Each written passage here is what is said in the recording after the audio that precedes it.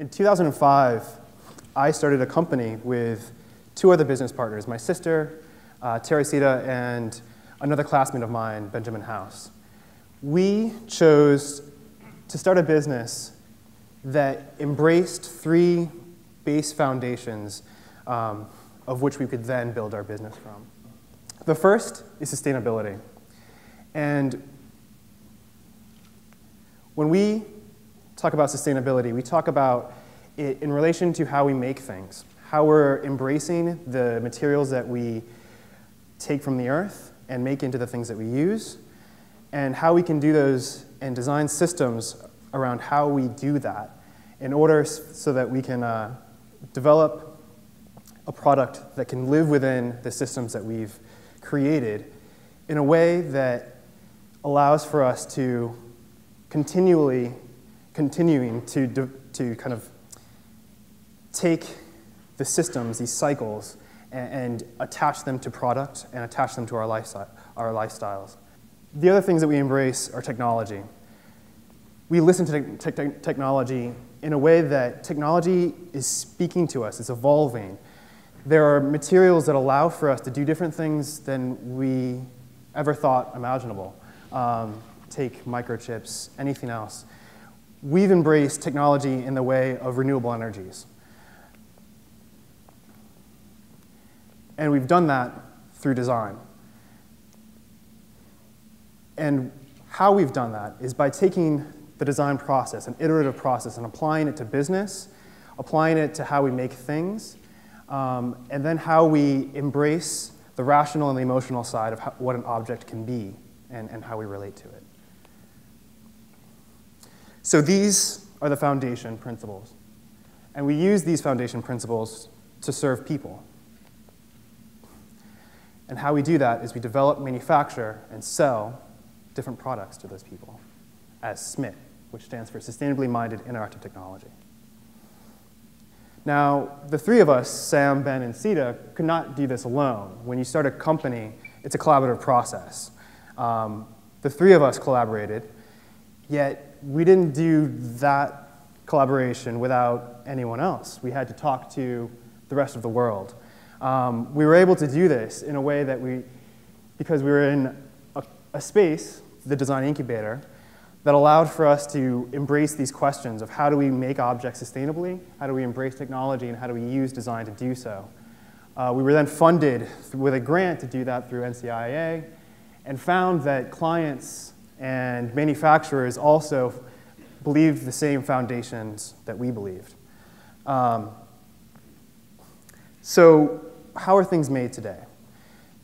We extract materials, we make them into objects, and then we use those objects. We've seen it in other presentations today in terms of single-use plastics and bottles. We've seen this effect. We understand this cycle. We are part of this cycle. Most often, designers really address the use. We take all of these different materials, we make them into stuff, and then we give it to you to use. And typically, those things end up in a landfill. What we try and do in every decision-making process in our business is look for ways to have those materials not end up in that landfill or in the oceans, as we saw in a few other presentations. So we really have sustainability come into every single decision-making process, from the conception of a product, the manufacturing of that product, to the system that we've designed in the business to distribute that product, be responsible for it in its use, and then also for its reclamation. So we'd like to see the things that we use become the same materials that we can then use again. We design objects that can be disassembled so that they can be upgraded. We design materials that have a great longevity that then become a foundation that we can attach on to the new stuff that is constantly evolving, that technology that I talked about before. Like I said, we are a renewable energy company. So when you were talking about technology, we were talking about photovoltaics or solar panels. This is a graph of embodied energy of a photovoltaic or a solar panel compared to its output. You see that a mono and polycrystalline solar panel is what you think of as a solar panel. It's the rectangles on top of buildings. It's whenever you think of a solar array, you're probably looking at one of those. All the way to organic, which is a very new technology, and it's a technology that we use. It's a material that is completely recyclable, contains no toxins, and really uses the lowest carbon footprint in manufacturing. So it's a very, very new technology, and it's one that we have embraced in the products that we develop. So the technologies that we use are a thin film technology. We use this because of its use of material. It's very little material. But we also have market drivers that inform the products that we make. So now that you guys all have a picture of what a solar panel might look like, I'm going to show you something that we think of a solar panel. This is a product called Solar Ivy that we are selling currently. And this is a product that is a modular system that allows for us to deploy photovoltaics in the urban realm on vertical spaces, on horizontal spaces, and allows for us to customize the product to an architect's need, but really to a building's need, because a building, no two buildings are in the same location, and no two buildings have a similar surroundings, so to speak. There may be different trees, different buildings around you. Here in New York, you have brownstones next to skyscrapers, and each context is different. We've designed Solar Ivy in such a way that we can have a number of customizable attributes.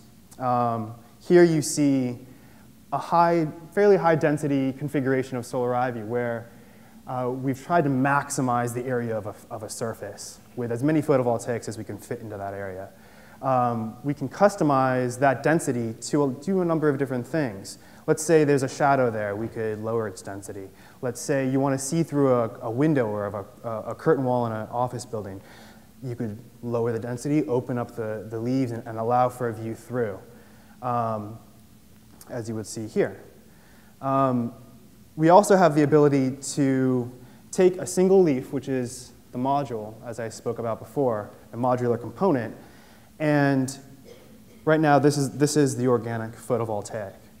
So each one of these is a version of this. This is a component that allows for upgradability. The photovoltaic market is one that is advancing rapidly, and in order for our products to have the longest longevity possible, we have to design them in such a way that we can embrace the upgrades in technology while still being able to be responsible with the things that we've already put out there. So this is a completely recyclable leaf. Like I said, you can upgrade to the next version of technology, allowing you more power out of your system, a different aesthetic if you wish to have that. Or you can go to a different color, as you see here. The organic photovoltaics are a photovoltaic that have the possibility to be made in different colors, in different transparencies. So the aesthetic qualities that we can create across a building can have a very wide range. In this configuration, we have it on a residential building in upstate New York. And this is a project where the client was looking for a very kind of random pattern across the side of a building. The next slide shows a commercial installation.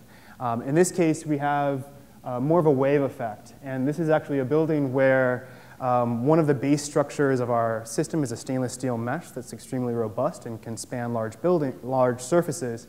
So the mesh is actually working as a safety element, a balustrade, so that when you can walk on these walkways without falling through or having another level of protection.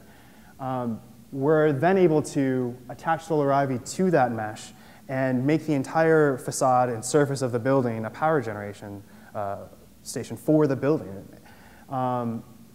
In this configuration, like I said, we have different photovoltaics that we can specify. The organics, and for this install, would be around 6 kilowatts, and they would cost around $18 per watt. With another type of panel that we're going to be releasing in the next few months, which is a CIGS panel, which was on that graph closer to the higher production side, larger embodied energy. We would actually be able to produce 15 kilowatts from the same system with a cost per watt of around $9. The reason that we offer these two different options of photovoltaics, and actually three eventually, is that the market has pushed back. There are certain expectations in the marketplace of how much a photovoltaic should cost based on the panels that you saw before and some of the cost down structures that have been applied to those panels. And we have had to listen to the market and offer this new kind of technology. The CIGS panels, unlike the organic, contain toxins and have a different lifespan and a different disposal method. So while the organic has the ideal, there are other parts of it that have it not do as well in the marketplace. The efficiency of the panels are around 4 to 5% currently and have a lifespan of around 5 years. With the CIGS, we're talking about 15 to 20 years. It fits within the context of a building. So these are some of the things that we've designed into Solar Ivy, the ability to be versatile, and the ability to meet the different needs that every architect will have with any building.